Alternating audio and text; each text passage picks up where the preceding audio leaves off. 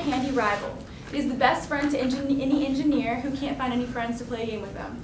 So, this game allows anyone to play rock, paper, scissors by themselves against a robotic hand. So I'm going to demonstrate that for us really fast.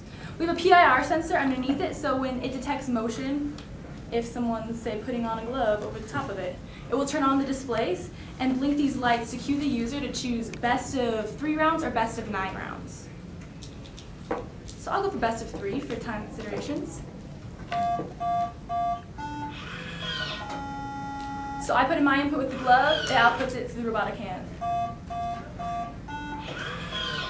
There's 2 sounds, one for winning sound, one for losing sound, and LEDs that indicate who won. I lose a lot. So I chose best of 3 rounds. The opponent got 2 victories, so it wins the game. And these LED lights go back to say you can choose another round, you can play again. Or if we have no motion for 10 seconds, all the displays will turn off. Alright, so we used 5 microcontrollers for this. We used 1 for each of these. And then we had 1 to control all the logic, to take the inputs from the push buttons and from the glove itself. And then we had 2 motors actually, one to run the top 2 fingers and 1 to run the bottom 2.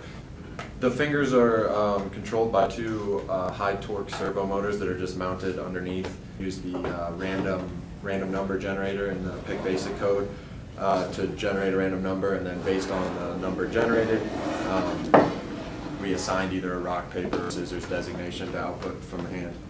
Our power source is a 5-volt, 1-amp single source AC/DC that we just stole from a phone kit. Our sound got amplified with a transistor, and that speaker is mounted right inside there.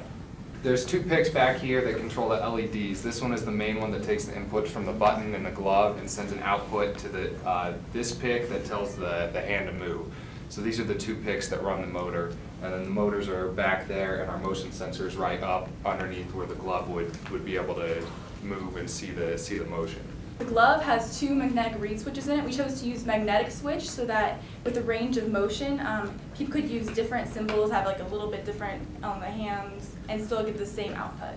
So we have 1 switch right here, and the magnets are right there. 1 switch right here, and the magnets are right here. So if I had this glove on, if I were to close my fist, this this lower switch would go high.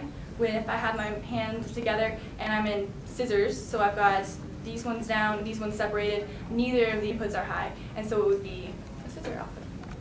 So the top 2 fingers and bottom 2 fingers are just connected by like fishing line loops on the inside, fishing line running along the backs of the fingers as well, and tied it to the other side of the arm on each servo so that as it rotates back, it would actually pull the fingers out. We'll play best of 9 now, so you guys can see me lose for a little longer. Nice,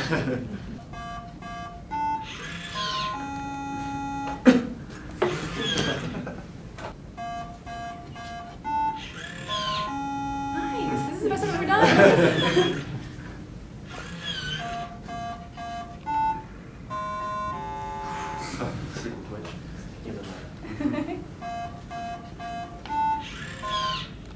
So that neutral sound means a tie.